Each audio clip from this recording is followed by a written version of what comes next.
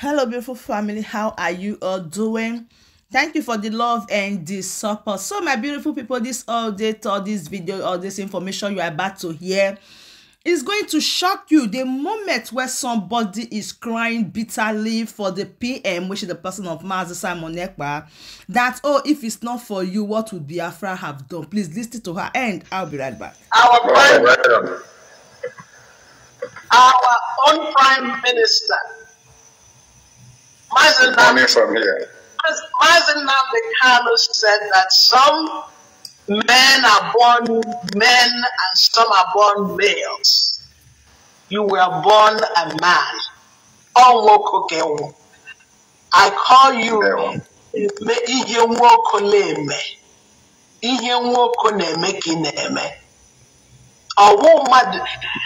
you know, your speech on the 30th. Do you know since the 30th I haven't, that is, among mange berega among mange bere. It gave me an insight on the load. I don't know how you do it. Now, I have an unfinished business with you. I'm one of those people that have had an unfinished business with you. I was, from the onset, I was always the one who was, if I didn't see you in an hour, I will be panicking.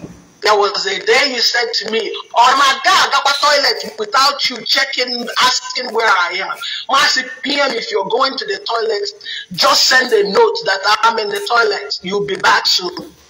Because when Onyendu was kidnapped, I thought my heart was going to be ripped out of my heart, my chest.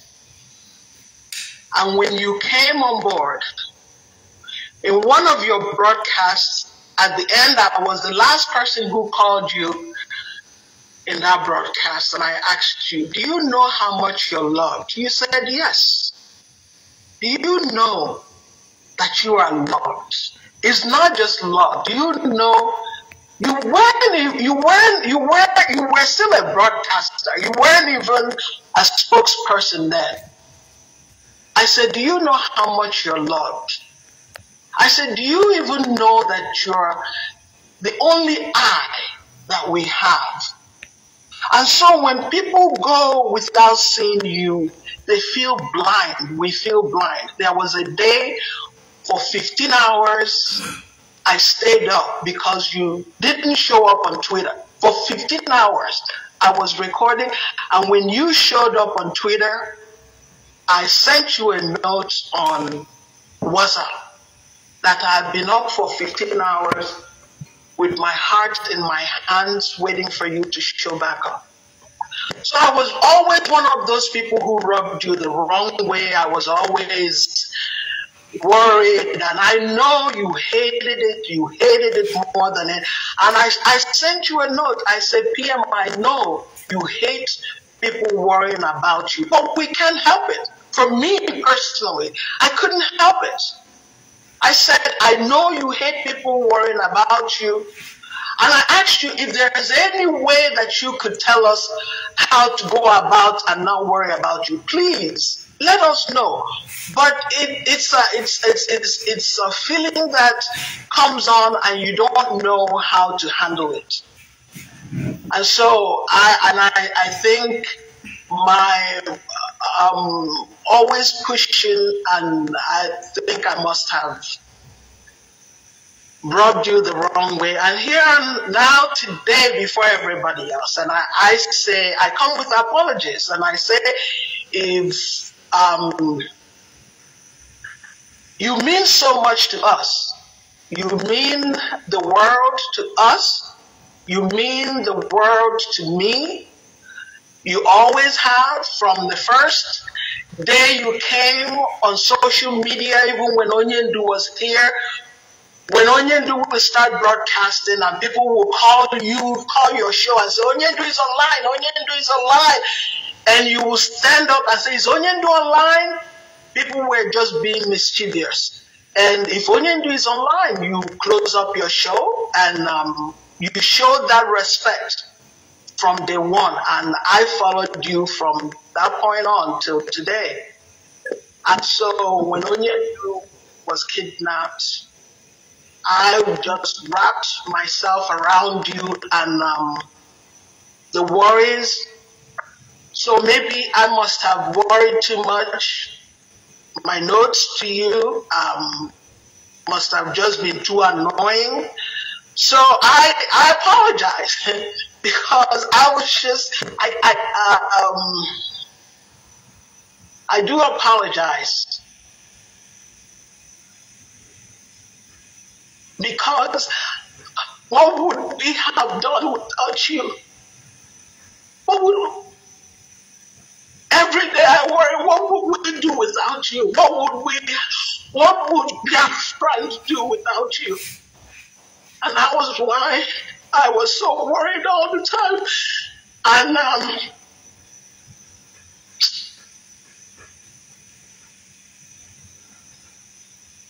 all right, it's okay. We understand. So we understand. I do apologize. I'm so sorry. There is nothing to apologize. There is nothing to apologize here, please. Okay, so nobody have done any wrong.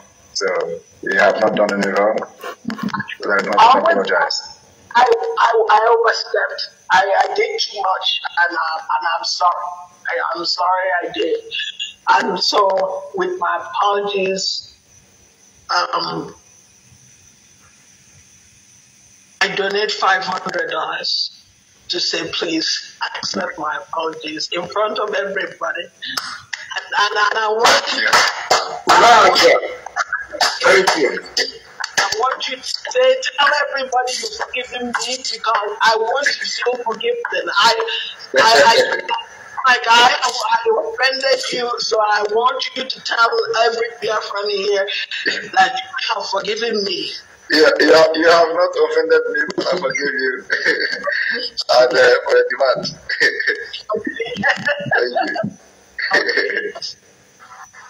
Thank you. Thank you. Thank you. We go to Uzoma Emedu. Uzoma Emedu, unmute yourself. Uzoma Emedu, you have the mic, please. Am I coming out clear? Yes, sir. Okay. Welcome our PM.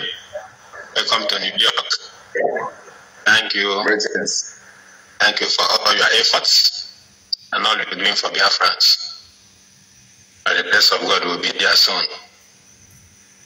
I was among the victims of the Biafran war. I was a little child when this war started, and I even suffered a Washiyoko.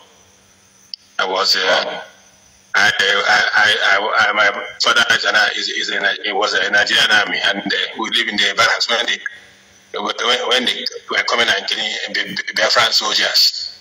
A lot of times we have to move to our uncle place in Ikorodu to pass the night. So after a while, we struggled and went back to the east. I know what we went through, so I thank you for your effort to restore Biafra. I was in Finland too, and I saw you. I was so happy. So my wonderful family, that brings us to the end of this update. Do well to like the video, share, and subscribe. Thank you, and bye-bye.